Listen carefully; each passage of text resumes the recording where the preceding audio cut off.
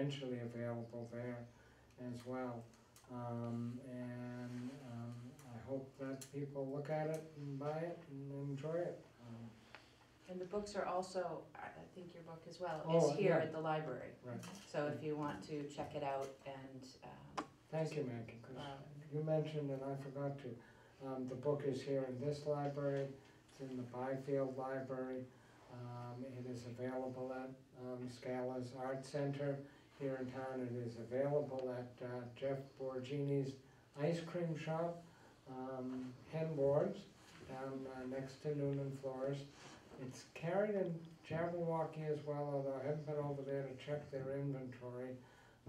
And if you're ever down in Boulder, Colorado, it's available in the Boulder bookstore too, but I wouldn't make a special trip for it. It's easier to get than that. If you swing by Michigan, mine's up in Michigan. Yeah,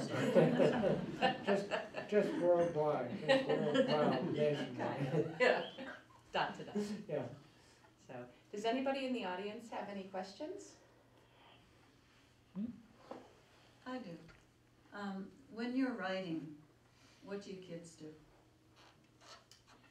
You mean, do they help me with the book? Yes. Or they, yeah, with this book, because I have been telling the story for so long, along the way and through the years, children have made recommendations, my kids especially. With this book specifically, it was a lot of fun because they were very involved with the illustrations and wanted to make sure that, for example, in the last page, I'm still catching grief for this. Keeno is apparently wearing too much lipstick. So I've been told in the next book to make sure that the lipstick gets put away for Keeno, and he should not be doing that. The next book that's coming out, again, they've helped me with in terms of listening to the story and giving me input. My husband is a great editor, although he's not my official editor, but he's great at reading through things. But in the third book, they've told me what they want the story to be about. So they would like to incorporate some of their friends into the story. So Keeno and Ernest, and we haven't quite figured it all out yet, but Keeno and Ernest are going to go somewhere, like camp or vacation or something, and they're going to meet animals from around the world that have the same names as some of their friends. And they would also like, my children would like to be in the book. So you will meet Dylan the dingo dog and Luke the leopard in the third book. So stay tuned for that. Thank you. You're welcome. And my children and my wife have the final say on the book. Everything that gets published has to be approved by them.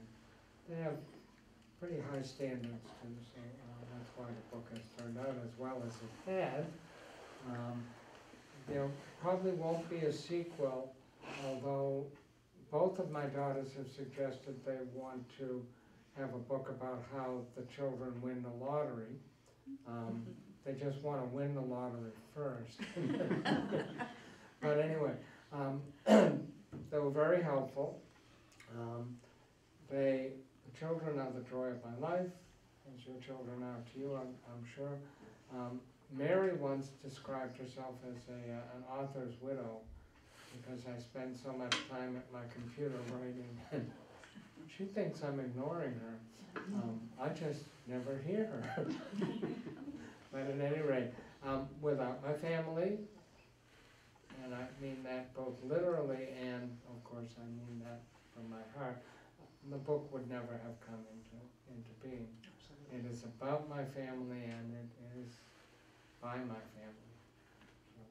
And I think without family, for any artist, be it author or otherwise, you can't do this without the support of your family, because it is a bit of a wild and crazy whirlwindish experience.